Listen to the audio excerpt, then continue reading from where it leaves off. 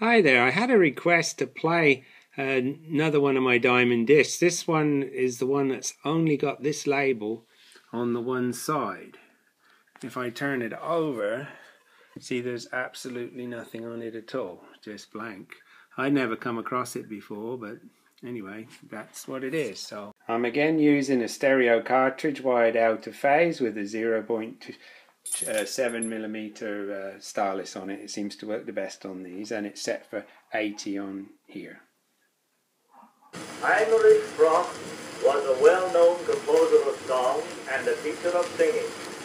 In 1837, he became leader of the orchestra of the famous Josef Stadt Theater in Vienna, and in 1840 he led the court opera. His popularity was mainly due to his songs, of which perhaps the best known is Das Alpenhorn. He wrote generally in a florid coloratura style and made several vocal adaptations of the original airs of his contemporaries. Such an adaptation is this theme and variations on an air from Donizetti's opera, The Daughter of the Regiment. The role of Marie in this favorite opera is one in which Frieda Hempel has achieved a noteworthy success. Donizetti himself always wrote dashing melodies, and in this one, the brilliancy and flexibility of her wonderful voice are perfectly displayed. The Daughter of the Regiment was first produced at the Opéra Comique Paris on February 11, 1840. The same year it was given in Milan, and 2 years later in Berlin at the Royal Opera. So popular did it become that during the next 60 years, on that stage alone, it was given over 250 times. In America, Jenny Lind, Patti, Bembridge, and many other great artists have appeared as Marie. The opera today is included in the standard repertoire of the Metropolitan Company, and now Frieda Hempel is considered the best of all interpreters of the named part. Frieda Hempel made her American operatic debut at the Metropolitan in January 1913. The opera was Les Huguenots, and this young singer introduced herself to her new public in the role of Marguerite. Since that night, her fame in America has constantly grown. Until now, she is one of the greatest of all operatic sopranos. The roles in which she has achieved most success are those of Mimi in Bohème, Marguerite in Faust, Violetta in La Traviata, Rosina in The Barber of Seville, and Marie in The Daughter of the Regiment. In addition to her fame as a lyric and coloratura operatic soprano, she has been very successful on the American concert stage. Music lovers all over the country who have not been fortunate enough to hear her at the Metropolitan know her through these concert engagements. This is one of the first of a number of magnificent recreations Mr. Edison has made of her voice.